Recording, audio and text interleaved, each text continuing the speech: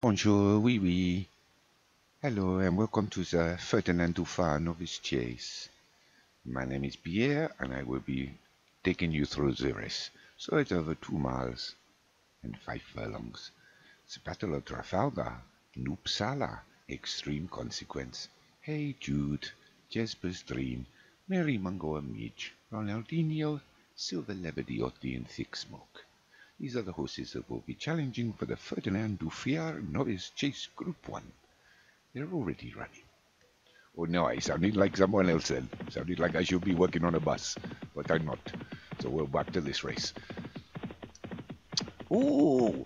Surprise, surprise! 2 more horses go running off into the front. Well, that's going to spoil the race, as per usual. Anyway, it's Jesper's Dream and Uppsala, and these two will take each other on and drag out the rest of the field. I'm so glad that this season's over, and I shouldn't really complain, but I think there's been some major problems this year. It's been a good bit of fun. I think everyone's got a little bit bored with it.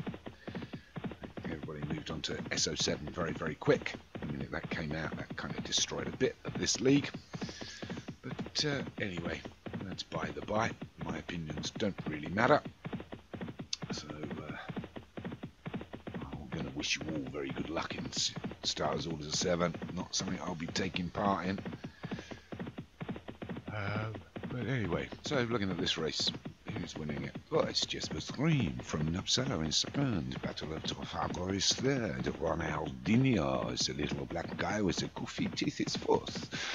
Battle of Trafalgar has dropped back a little bit. That was Napoleon. No, Battle of Trafalgar, that was Nelson. All begin with N. Oh, kiss me hardy, kiss me hardy. That's what he said. And since that, it's back to Thick Smoke. Thick Smoke, that is when I'm sitting in the bar having a cup of coffee. There's plenty of thick smoke because we all like to smoke the cool ones. And then we got Mary Mungo and Midge, is a stupid name for a horse. And then Silver Lebediotti is at the rear. But it's still Jesper's Dream from Uppsala. Jude Ronaldinho didn't jump that very well. That's because he's a footballer, not a horse. And then we got Battle of Trafalgar, Extreme Consequence. The extreme consequence of this race is that you will win. If you do not win, the consequences will be extreme. So jumps that fence and everybody is over it. Well done. So, up front is still Jesper's Dream from Uppsala and Hey Jude, which was a song written by the Beatles. And then we got a couple of links back to Ronaldinho still, there's the goofy teeth, Extreme Consequence, the Battle of Trafalgar, where Napoleon, no. So the other dude, Waterloo, no, it wasn't that either. That was Mr. I don't know who was in Waterloo. Napoleon, of course. Bring back Napoleon. No, Nelson. I don't know, the captain of the French ship when they fought the Battle of Trafalgar. Anybody else know?